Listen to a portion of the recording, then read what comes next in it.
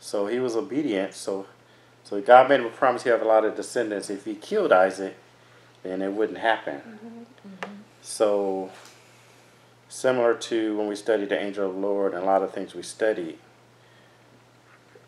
Paul, if we look in the New Testament, Paul actually clarifies what was Abraham's thinking, or he reconciles this. How could this be? So if we look at Hebrews 11:17 through 19, what does it say? By faith Abraham, when God tested him, offered Isaac as a sacrifice. He who had received the promises was about to sacrifice his one and only son, even though God had said to him, "It's through Isaac that your offspring will be reckoned." Abraham reasoned that God could raise the dead, and figuratively speaking, he did receive Isaac back from the dead. All right, so Abraham, he knew God had made him a promise. So Abraham, God said, Isaac, you're going to have many descendants through Isaac. So he's here. Isaac is here. Isaac has no kids. And God promised him sometime over here, Isaac is going to have a bunch of kids. But then God says right here, I want you to kill Isaac. So he figured, okay, God told me I'm going to have a bunch of kids. I got to kill Isaac. But Isaac is going to have a whole bunch of kids. So therefore, after I kill him, he must going to have the kids after I kill him. Right. He wasn't trusting it though. So that's the only way to make sense of it. Which might be where the will come back and rejoin you came from. Like, well, that's where so he thought, can't do it with being dead. So he thought, okay, God told me to kill him. I'm going to kill him. But God also told me that he's going to have a lot of children to be my descendants. So he said, well, both of those must be true. So therefore, he's going to raise Isaac from the dead after I kill him. So that was in either case, he completely trusted him. right. He completely trusted God. He trusted because, I mean, even more so that, so like, maybe if he told me to do that and I sacrificed, I could believe that. But I have stories of, Jesus rose Lazarus. Right. Paul or Peter, one of those guys, rose somebody from the dead. God rose other people from the dead. He didn't have any stories. No. He's the first guy following this guy. But he had faith, okay, God will raise him from the dead. Complete faith right so there. he had complete faith. He's like, okay, God told me this. That must be true. God told me to do this. Okay, so the only way this could make sense. The tests are the things we go through. They say you're only as strong as what you can lift. So the test is kind of like we claim, we believe that heaven is a better place. We believe that, when we're Christians and we die, we're going to go to heaven and we're going to be better off than we are on earth. But yet, if we have a Christian loved one that dies, we're sad. So it's when we get the test is kind of when our faith is tested. It's like okay, I believe that that I'm going to go to heaven, but yet, and it'll be better, but yet, if the plane has turbulence, I'm afraid because I might die. So it's kind of like when you're tested, it kind of reveals or it kind of tests. Is your faith really as strong as you think it is? And then sometimes when you go through a test and it works out, your faith gets strengthened. Every time you go through something, your faith gets stronger. Every time you get tested and God comes through, especially if it's clear that it was God.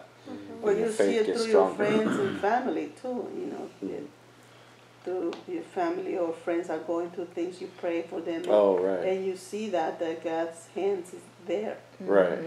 Yeah, so it doesn't have to be you. Right. Anything where you're experiencing it, where if you're praying for it, and you see God, whenever there's answered prayer, then that increases our faith. Yeah. Yes. Whenever God answers our prayer, it increases our faith. The more you increase your faith, the more you won't be shaken.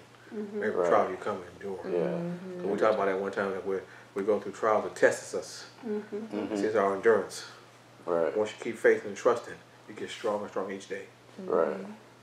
I was reading this thing the other day on Facebook about a study that was done in the Arizona desert where they had a living community in a bubble, a glass bubble, and they had grown plants and trees and they had all this stuff. They had this community that was protected in the glass bubbles called the biosphere too. And they're saying that these trees grew faster than normal, and they grew twice as fast, twice their height.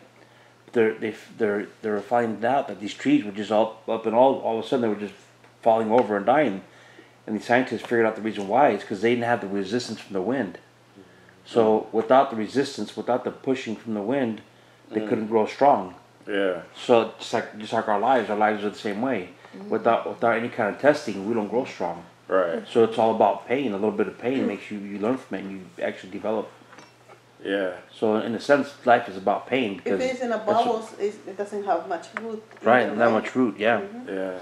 Yeah. So that's a good analogy. Yeah. The wind. So the wind makes makes us stronger, and it gives us resistance. Gives us resistance, increases our character. But then also, if we know that it was God, then it increases our faith in God. Right. If we know that it was God, or if we attribute it to God, then it increases our faith in God. Versus someone who doesn't believe in God, anything they go through, they'll attribute it to themselves, and they'll get proud. So if a person got rich or successful or whatever on their own, or if I became a great athlete and they don't believe in God, then it makes them proud because they went through this. So every time you go through a test and you come out, your faith in something gets stronger. So it's either yourself or it's God or a chance or the universe if you're Oprah or Will Smith. Yeah. It's like you either seek deeper submission or you seek your own lordship. Yeah. Yeah. It's like, who do you follow as Lord? Yeah. So it makes you definitely deeper trust, and hopefully that will account to, now I'm going to submit more. Now that I trust Him more, I can trust Him with other parts of my life where I'll submit to Him. Well, do you worship your gifts? So when you're a mature Christian, then you would be willing to give up your blessing to remain obedient to God. So even when you don't see a negative or sinful reason for keeping your blessing. So the question is, if it violates God's word, will you give it up? Or if God asks you to, would you give it up? So now we're talking about our test, the test that we go through every day. So we can trust God to perform a miracle, but will we trust God with the miracle once we get it? Are we willing to give it back? It's like, okay, you trusted God for that girlfriend, that boyfriend. Would you willing to give it back if they interfere with your relationship with God? You trusted God for that job. Are you willing to give it up if it interferes with your relationship with God? It's like, oh, well, no, God gave me this, relationship. God gave me this job. So He... Tough. Yeah, it's tough. It's easy to say yes, but when time comes... Yeah. You try to talk yourself out and say, oh, but God gave me this job.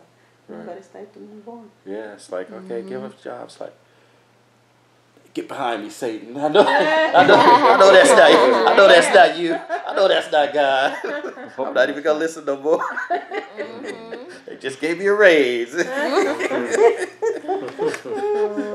must not be God. That ain't God. I'm not gonna pray for a couple months though.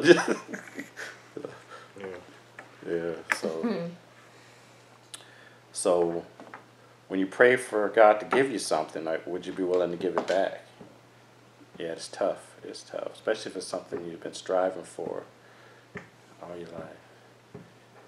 If you won the lottery.